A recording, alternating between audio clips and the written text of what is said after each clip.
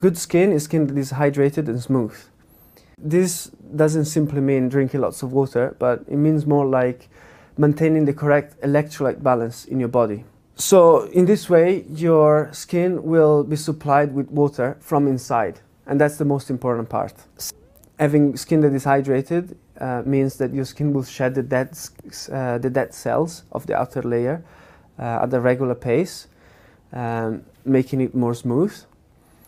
But also, moisturizers contain occlusives, which are oily substances that prevent your moisture from evaporating.